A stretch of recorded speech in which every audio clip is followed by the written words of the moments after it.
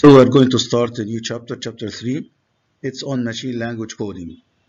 Usually microprocessors know the binary language, a language composed of zeros and ones. So if you are to instruct your processor to do some operation, you have to encode this instruction into zeros and ones. So we are going to deal in this chapter on how to convert an assembly language, the first high-level language, into a machine language, into zeros and ones. And each and every instruction you need to make your processor perform it, operate on, should be converted into a machine language. So you have to encode the instruction into zeros and ones or a machine language. So what do we have to include into our code? If you are to encode an instruction, an operation the processor should perform. So what information you have to include inside your code? Okay, definitely you have to include some bits to instruct and inform your processor of the operation you need to perform. So the code should include some or a few zeros and ones through which your processor can know the operation you need to perform. And this portion of the code is known as opcode. So you have to include some bits to tell the processor about the operation you need to perform. What else do you need to include?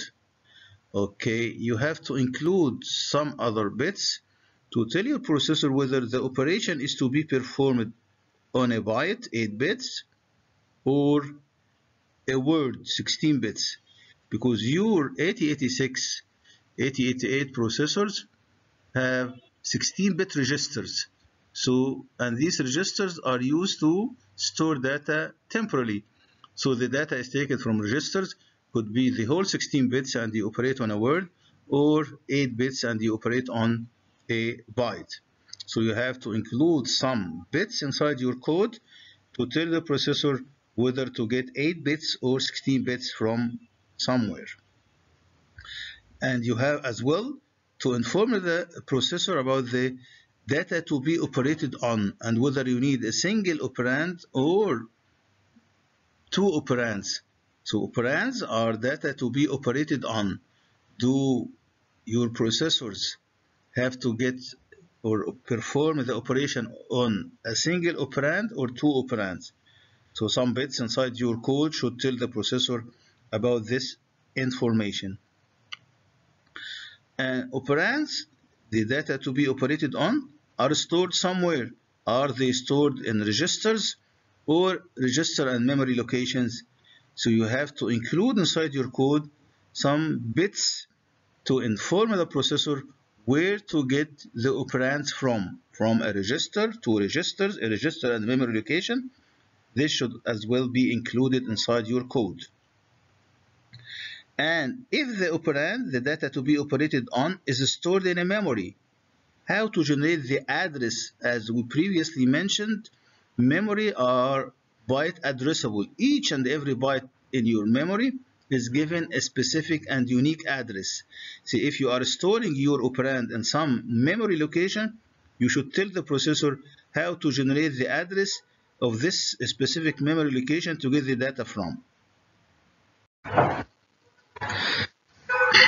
Okay, the machine code for general purpose processors like 8086 and 8088 is variable. It doesn't have a fixed length and it could go up to 6 bytes.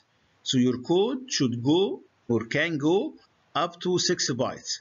From a single byte, from 1 byte up to 6 bytes, depending on the operation you need to perform and the instruction you need to tell the processor to do. Okay, single byte instructions are simple instructions and they deal with a register or a flag bit. Usually, instructions that deal with a register or a flag bit are composed of single bytes. For example, if you need to complement the carry bit, as we know, the carry bit is a bit inside your flag register, and somehow, if you need to complement it, which means if it is a 0, you need to make it 1. If it's a 1, you make it a 0 for some reason the programmer knows of. If you need to complement the flag, the carry bit, you would have to tell the processor how to do this, and this is taken only a single byte F5 hexadecimal. So if this F5 goes to the instruction decoders, the instruction decoders would know that you need to complement your carry bit. So it consumes only a single byte. It costs you a single byte of memory to save this instruction in. Again, sometimes you need a single operand, and this single operand is a register, DL, the lower byte of your data register. And you need here to increment it by 1, add 1 to the content of the DL. To do this, this is the assembly code incdl. Okay, the general instruction format, the largest format, is composed of 6 bytes. So now we're going to discuss the multi-byte instructions. And here are the 6 bytes: the first, second, third, fourth, fifth, and sixth. Each byte is composed of some fields. For example, byte number 1 is composed of 3 fields: 6 bits for the opcode field and a single bit field named D for destination. If a 1 is stored here, it means the register in the second byte is a destination. If a 0 is stored here, it means the register in the second byte is a source. Whether you are performing this operation on a word or a byte is defined by the third field in the first byte, which is a single bit field called or named W. If 1 is placed here, the operation is to be performed on a word. If a 0 is stored here, this means the operation is to be performed on a byte. Okay, the second byte is composed of 3 fields. A 2-bit field named mod, which determines whether the second operand is in a register or a memory. If 1 is stored here in mod, it means the second operand is a register. But if 0, 0, 0, 1 or 0, 1 is placed, it means the second operand is in a memory.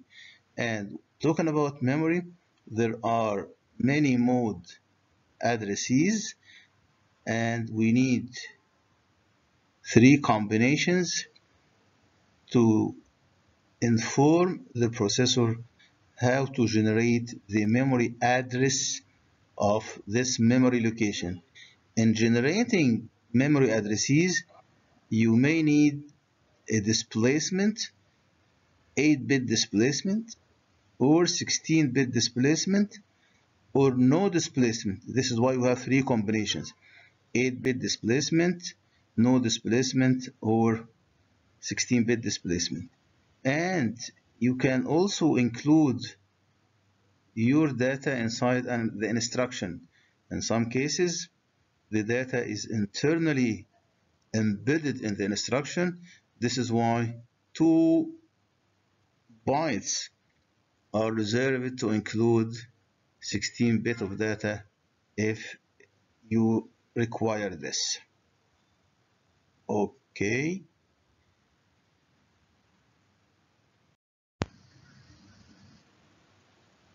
Okay, now we're going to discuss in details the different fields inside the instruction. Byte number one, as we mentioned, contains three fields. Okay, the first 6 bits are reserved for the opcode. What type of operation the instruction is telling the processor to perform. Then a single bit field called D, which informs the processor whether the register in byte 2 is a destination if 1 is placed, or is a source if 0 is placed. The third field of the first byte is named W, and it tells the processor whether to perform the operation on a word if 1 is reserved, or a byte if 0 is stored inside this W. Alright, so this is regarding the first byte. Talking about the second byte, we get the second operand, whether it is in a register or a memory, and if it's in a memory, how to generate the address. Okay, so we have three fields. The register is used for the other operand, the second operand. Where the other operand, first or second, is stored. Is it in a register or in a memory location? Good. If in reg field, a 3-bit field to point to a register, 3-bit field, because we do have 8 registers. So we need to have 3 bits assigned to refer to a register. And along with these 3 bits, a single field named D is reserved to know whether the register is a destination or a source. Okay. Here are the 3 bits. 8 different combinations.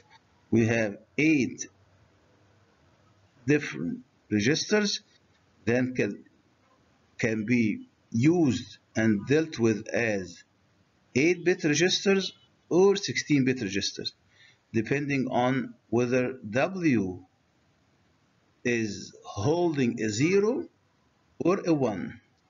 And here you are. If the reg field contains 3 zeros, it depends on whether W is a 0 or W is a 1. If W is a 0, you mean your register is AL.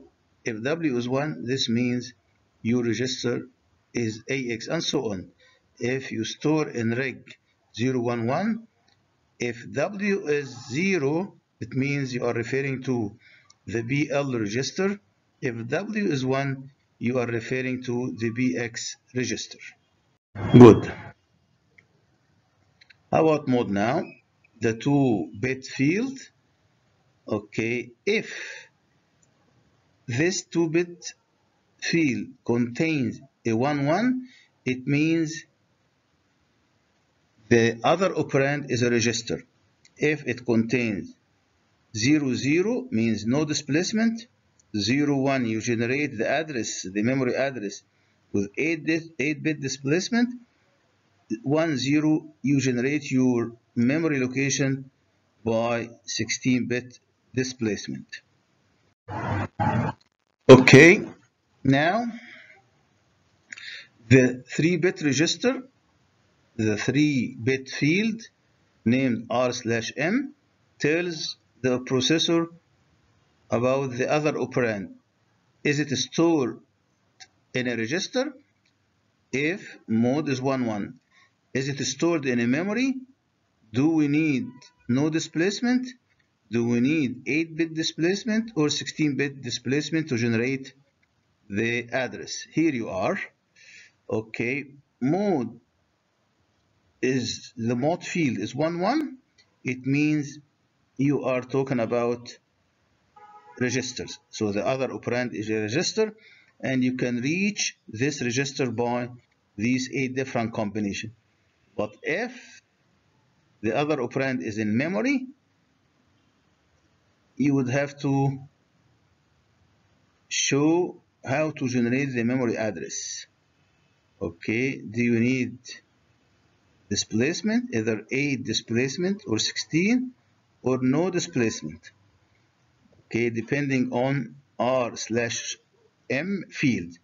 For example, if r/m field is 0, 1, 0, and your mod field is 0, 1, this means the memory location is inside your stack memory segment because of this BP, and you go to this memory location by adding the content of the BP to the content of the SI to the 8 bits placed in the displacement byte, the first displacement byte, which contains the 8 bits. So you go to this memory location by adding 3 contents.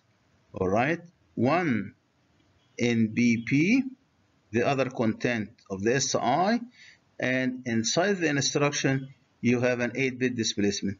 Adding these together, you can generate the address of the memory location in which the other operand is placed, and so on. Okay, so you have always to refer to this table to know where to get the other operand from. Okay, byte 3 and 4, they could be used to store either displacement, if any, or a data. All right, the low byte is stored first, then the high byte. Low in low, high in high. Indian format. If you use byte 3 and byte 4 to store displacement, then byte 5 and byte 6 are used to store data. All right, so if 3 and 4 contain a displacement, then 5 and 6 will contain data. Good. For example, let's take an example. Okay, find the machine code of this. Good. First, we need to know the opcode of this move instruction. Then, your first operand is a register, and it's a destination register. All right, so probably, and this is BL and AL. So you would have to include 1 in D to tell the processor the first operand is a destination, then 0 in W to tell the processor we are performing the move on 8 bits, and then this should be preceded by the 6 bits of the opcode. Okay, regarding the second byte, the other operand is a register, so mode has to include 1, 1, and you go to the table to know the bits required to be placed in r/m field to refer to AL. Good. First, this is the opcode of the move. So now you add here 1 and a 0, and this is your first byte of the machine code. Okay, up, then D is 1 and W is 0. Good. Up, D is 1, W is 0. Good. The second byte, mode is 1, 1. Okay. R/m is zeros, and then register is 0, 1. This 0, 1, 1 in reg refers to BL, and r/m 3 zeros refers to AL. So now your total machine code is composed only of 2 bytes. The first byte is 8A hexadecimally, the second byte is D8, and this is what you will be graded on in your exams. So I'll look at this final results in hexadecimal. Whatever you do here, you get the binary format of your instruction, then you convert it to hexadecimally. If this is correct, you will get the full mark, otherwise you will get a 0. So you have to pay attention to the way you generate your binary machine code from before converting it to hexadecimal. Make sure you get it correctly and you convert it correctly to get your full mark. Okay, let's take another example. So we need to convert this assembly code into a machine code. Add AX, SI. First, we need to know the opcode of the add. Then the first register mentioned in this instruction is AX, and it is used as a destination. So we need to get the 3-bit field for AX. Then we need to set D as 1 for destination, W as 1 for 16 bits. Then the other operand is a memory location. So we need to go to the table and see SI in the table, go vertically to get the 2 bits for the mod field, and go horizontally to get the 3 bits for the R/M. If we do so, we'll get this. So now this is the opcode of the add instruction. It seems that the first thing a human being needed on the earth is to add things up. This is why it's being given 6 zeros. Okay. Then we have here the 6 bits for the opcode. D should be 1. W should be 1. We get the 3-bit for the register. We go upward to get the 2-bit field for the mode, and we go horizontally to the left to get the R/M for SI. This is what we get. Okay, so this is the 3-bit for the register AX. We go up to get the mode, which was 00. Horizontally to the left we get 100, and the overall machine code for this instruction is this. Again, we convert it to hexadecimal. It's 0304, and this again what will be graded on the equivalent hexadecimal digits for the machine code. Okay, let's take a third example, which is this one. This is the assembly code. We need to XOR CL, the content of CL, with the 8-bit stored in this memory address. Again, we need to know the opcode, the 6 bits for the opcode of the XOR. Here, the first register mentioned in the instruction is CL, used as destination. So D is 1, and it is an 8-bit register. So W is 0. Again, this direct address, we go to the table, go up to get the mod, the 2-bit for the mod, horizontally to the left to get the 3 bits for the R/M. If you did so, this is first the opcode of the XOR, then, okay, D as we mentioned is 1, it's a destination, W is 0, we'll go to the table to get the 3 bits for the CL register, then vertically to get the mod, horizontally to get the R/M. And here you are. The first byte, this is your opcode. Again, D is 1, W is 0, and the 3-bit for the register from the table is 001. The 2 mod for the direct address is 00, and R/M is 110. This is again the overall machine code for this instruction. It's 1, 2, 3, 4-byte instruction. Okay, this is the 4 bytes, the first byte, second, third, fourth, and converted to hexadecimally. Okay, this is because after getting these 2 bytes for the instruction, we need to store this displacement into byte 3 and 4. Low, low in low, and high in high. So the 34 should be placed in byte 3. This is byte 3. These are the 34. Then 12, 1 and 2. This is why we needed an additional 2 bytes to place the displacement, which is 1, 2, 3, 4 hexadecimally. And the overall instruction is a 4-byte instruction. 4-byte instruction, because we needed to convert the operation we need to do, XOR operation. Okay.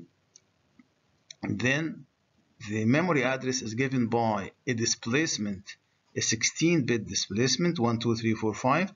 This is why we needed to store them 1, 2, 3, 4, 5 hexadecimally in byte 3 and 4. And the overall instruction is a 4-byte instruction. Okay. So let's take a fourth example. This is an assembly code. We need to convert it to a machine language.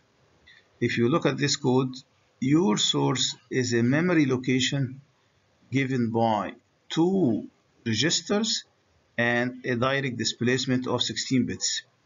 Then the register used here is AX, which is a source. So now your D should be 0 and W should be 1.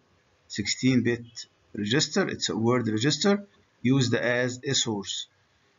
Okay, so we need to get the 6 bits for the add assembly code, which is 6 zeros. Then we go to reg to get the 3-bit for the register. We make sure that D is 0 and W is 1. Then we go to the table and look at this format for the memory address. Go vertically to get the 2 bits for the mod, horizontally to get the 3 bits for R/M.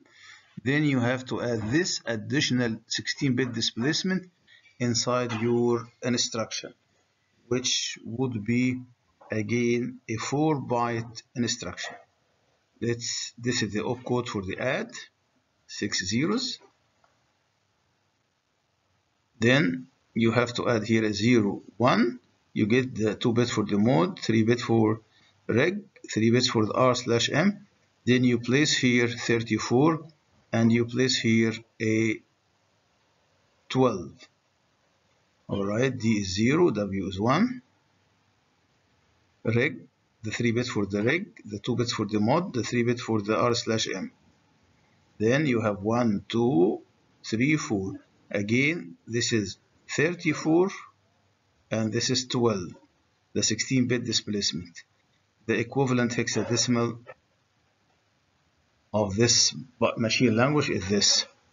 Okay, good. The way we discussed the conversion from assembly language into a machine language so far did not take care of the sign extension. By sign extension, we mean that the sign bit, sometimes in arithmetic operations, we need to extend it to other bits. So we have to include this in our coding when we convert assembly language into a machine language, or when we code the machine language, we have to assign some bits in the instruction to refer to this sign extension if we wish. Okay, and we did not mention anything about the segment register as well. We have 4 different segment registers. They are dealt with in instructing microprocessor to do and perform operations.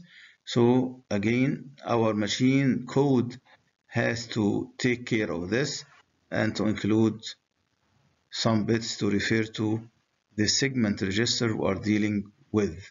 So we have to modify the way we convert the assembly language into a machine language to take care of these drawbacks.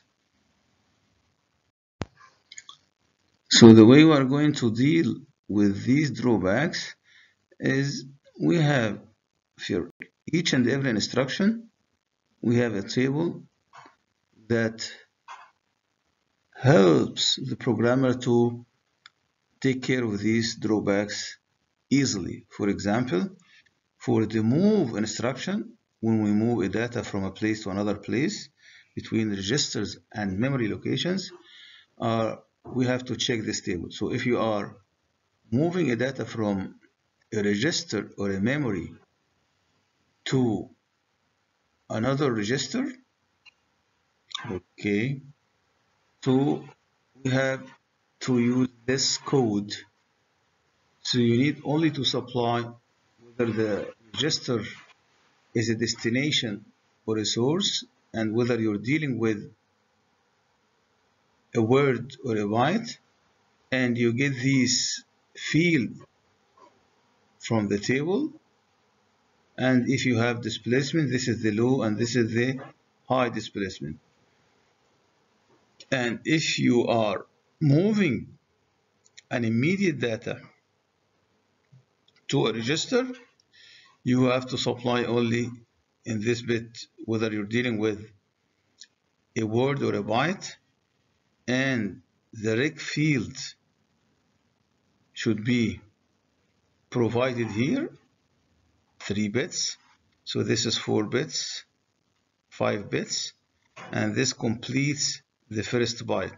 You get the register, the 3 bits for the register from the table, place them here, then you place the data here if you're dealing with a byte, and you use these 2 bytes for the data, for the immediate data you're moving to a register if you're dealing with a 16-bit of information, and so on. So you have to check this table, and to take this code, supply only the missing information.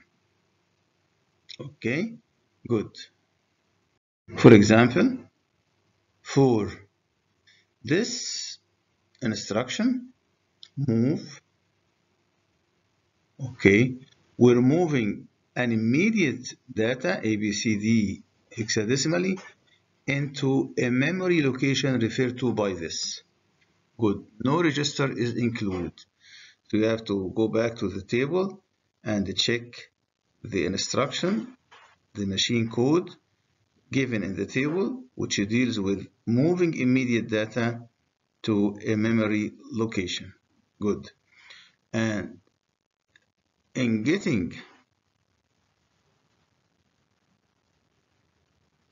the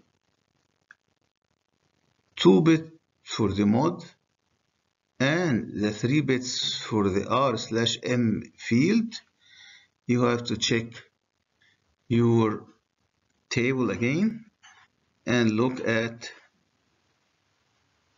the memory location referred to by BPDI and the displacement. You go up to get the 2 bits for the mod, and you go horizontally to the left, you get the 3 bits for the r/m. Then your byte number 3 and byte number 4 should be used to place the displacement in. Again, low and low and high and high. While your byte number 5 and byte number 6 should include these data, low in low and high in high. Okay, good. So let's check our table and see what we are getting. Okay, from the table, here is the table row which deals with moving immediate data into a register or a memory. So you have to take this as is, and you only supply the missing information. W, are we dealing with a word or a byte of data? We're dealing with a word, so we place 1 here. Then, as we said, mod and r/m are obtained from the table. The displacement low should be 34, high should be 12, the data low should be CD, the data high should be AB. And here you are. When you check the table, you get mod 10, r/m 011, and here are the machine code. Okay, this is the first two bits, the third bit 34, the fourth bit 12, the fifth bit is CD, and the sixth bit is AB. And when you convert this into hexadecimal numbers, you will get this code for the given instruction. And once more, this is what you are going to get graded on. Okay. For example, addition. This is add. The instruction add. Are you adding a register to either another register or a memory? If you're doing so, you have to pick this row and you supply only the missing information. DW, mod reg r/m, displacement if any. For the decrement instruction, if you are going to decrement a value in a register or a memory by 1, you have to use this code for the first byte and you supply W if you're dealing with a byte or a word. You're taking this as is, you have to supply the 2 bits for the mod and the 3 bits for r/m, and so on. For the increment, you have to pick whatever information is given in the row and you only supply the missing data. Okay. Here are some fields you get it from the instruction set table to do some required operations by your microprocessor. For example, the sign extension. There is a single bit field named S for the sign extension. You place a 0 in this field if you don't need to extend the sign bit, and you place a 1 if you need to extend the sign bit and convert 8-bit number immediate to 16 bits. And another field, 1-bit field named V for shifting or rotating a number. If you have a number and you need to shift this number or rotate it by a single bit, so you shift to the right or left or rotate to right or left by a single bit, you place 0 in this field. But if you need to shift or rotate the number by certain number of bits placed in CL, to instruct your processor to go to CL and get the number inside CL and rotate or shift the given register by this number inside your CL, you place V, you place 1 in a V. And if you repeat or loop, if you are executing a program and you need to repeat or loop while the 0 flag is clear, you place 0 and Z. If you need to do so while the 0 flag is set, you place 1 and Z. Good. Regarding the segment registers, 2-bit field is assigned to this, which is SR. So whenever you check your instruction set table and you encounter this field SR, 2-bit field, you would know what to place in this R field using this table. If you are referring to the extra memory segment, extra register, ES, you place 00 for the code segment register, you place 01 for the stack segment register, 10 for the data segment register, you place 1 1. Okay, here is an example. Move the value inside your DS. So your register here is a source register to this memory location referred to by BPDI and a displacement. Okay, so you have to go to your instruction set table, and go to a row which indicates how to move a data from a segment register to a memory location. Here you are, segment register to a register or a memory location. So the first byte is all set for you. Mod and r/m, you get it from the table. You move vertically to get the 2-bit for the mod field. You go horizontally to the left, you get the 3 bits for the r/m. This is set 0 for you, and SR now you're dealing with the data segment register, so you place 1 1 in this field for the data segment register, 1 1 in this field for the data segment register, and this is what you get for the 2-bit field of the mode, and this is what you get for the r/m.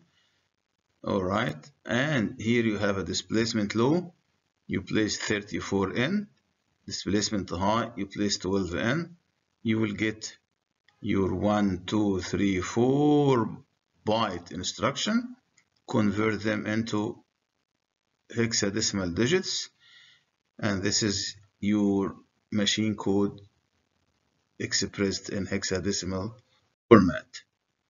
This is an example for you, so train yourself to use the instruction set table, converting this program from the assembly into a machine code. Okay, using the instruction set table, and here is the result of doing so. So you can check your result through this table. All right, and this is it for the machine coding chapter. Okay.